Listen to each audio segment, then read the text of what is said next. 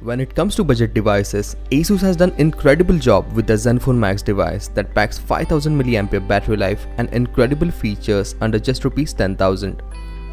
And just after 5 months of release, they have brought a customized upgrade to a specially made for India Zenfone Max that packs more storage, more horsepower and promises better performance. This is the review of all new Zenfone Max that packs Octa Core processor and the variants of 2GB and 3GB of RAM. The new Zenfone Max comes in two new colors, orange and blue, and it is also available in existing white and black colors.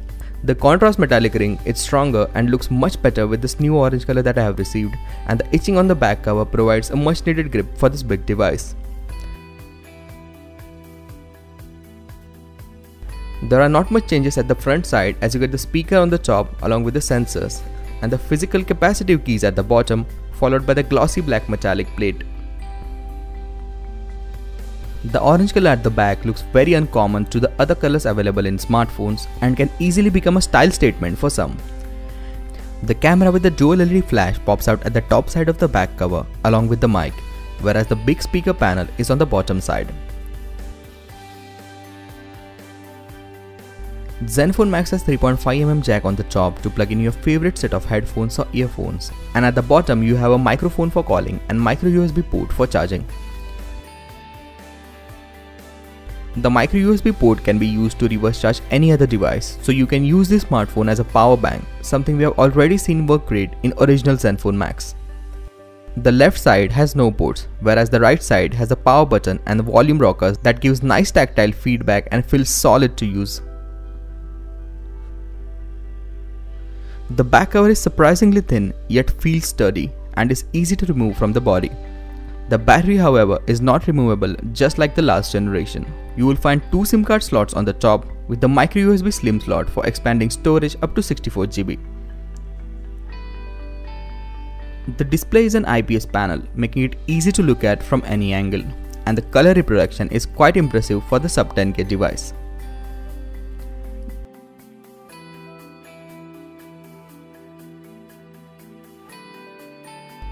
The images looks colorful and vibrant on the screen, making it easier for eyes to use the device for the long time.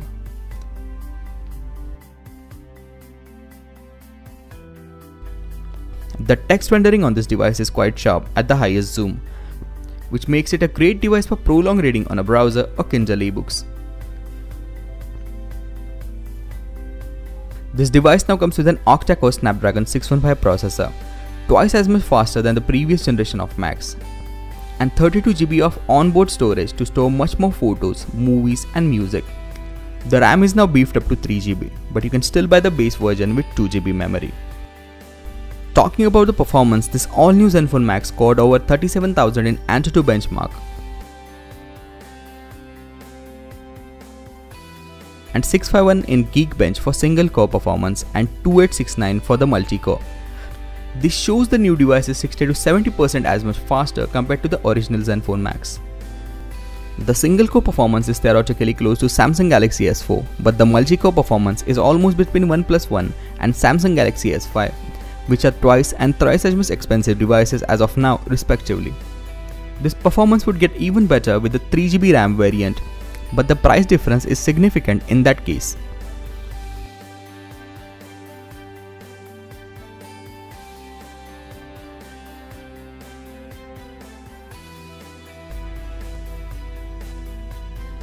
Browsing on this device is very fluent and you can browse number of tabs of Chrome at the same time without compromising any performance.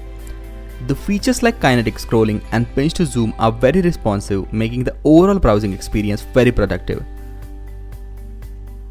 Gaming on the Zenfone Max was a great experience thanks to the Adreno 405 GPU coupled with the new high-performance hardware. We played some mid-level games for prolonged times and experienced nominal warmness under the hood. The frame rates were solid even for the multiplayer games on Wi-Fi, and load times have significantly increased compared to the previous generation of Zenfone Max.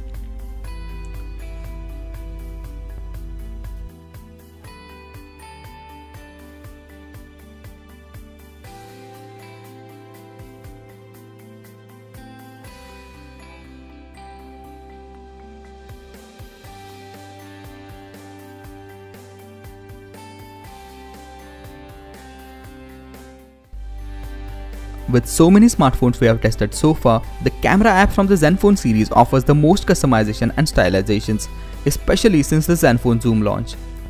The camera app lets you take great pictures by offering preset filters like smiles, miniatures with the depth of field effect, slow motion and so much more. The most useful of all is the super resolution that packs much more pixels per photograph, making it crystal clear even on the highest zoom.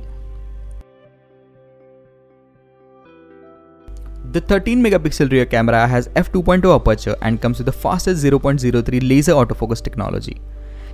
The 5p Lagan lens in the Max is well known for its precision, and the Toshiba BSI high sensitivity sensor can capture images even in the shaky situations. The quality of pictures outdoor has improved, whereas for the indoor you have to switch to a low light mode to take better pictures. The videos can be recorded in 1080p Full HD that produces really nice effect even indoors. You can tweak the focus during the recording, which is quite amazing.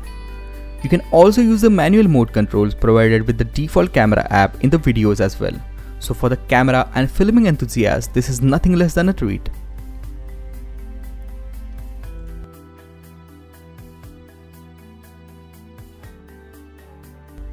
The 5 megapixel front camera still struggles to take good photos in low light. However, it takes the better selfies with the beautification filter on. The front camera has 85-degree wide angle to pack as many friends as you can in a perfect selfie. This front shooter is good enough for video calling and selfies, but I did not find any improvements here compared to the original Zenfone Max. The biggest benefit of 5.5-inch IPS display is always going to be the media consumption, be it a music video or watching movies. With the increased specification, you can watch 1080p Full HD videos without any stutter or lag. But as expected, it failed to run 4K videos.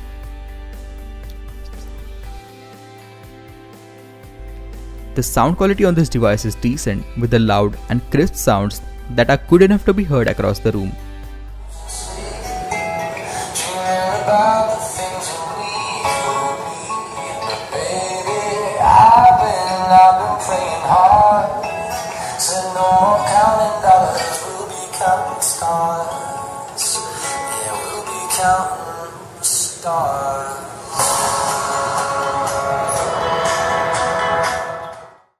The vocals are impressive compared to the other devices I have, whereas the bass is on the average side.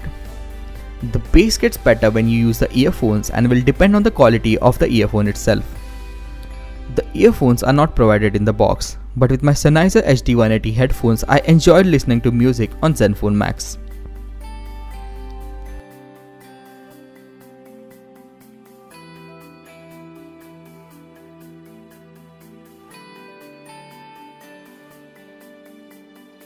I have already discussed the well-designed Zen UI and a great set of pre-installed apps that comes with it in the original Zenfone Max review, which you can watch here. The non-removable 5000 mAh battery on this thing is massive in every manner. It can provide you up to 38 days of standby time and 3 days of long battery life even on a single charge. You can watch 22 hours of videos, use the browser for straight 32 hours on Wi-Fi and talk more than 37 hours on 3G network. These claims from Asus are hard to test in the first 2 days we have used this device, but based on our current usage, we can easily relate to these figures are being true. Since last 2 days, I am casually using this device for testing, playing games or downloading on Wi-Fi, and I still have 55% of battery left, which is quite impressive.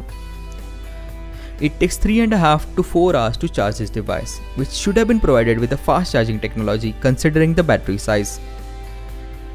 And like I mentioned before, you can use this phone as a power bank to charge other devices, a feature more useful for friends around you unless you carry 2 devices. This upgrade to original Zenfone Max has come way too early, but considering the significant changes Asus has done with this device, it has become one solidly built budget smartphone under ₹10,000 with the most features. There are hardly 1 or 2 good smartphones in that budget I could recommend, and nothing that offers so much storage space along with a massive battery as much as the new Zenfone Max. For the price of ₹9,999, I will highly recommend going for the 2GB variant of the smartphone for the increased performance and improved camera. And if you are looking for that extra performance juice, the 3GB RAM version would cost about ₹13,000. If you enjoyed watching this video, please hit a like button and share it with your friends. We do reviews of smartphones, laptops, games, PC components and many other tech accessories. And if you're into something like this, please subscribe to our channel for our upcoming videos. Thank you for watching Digital Conqueror.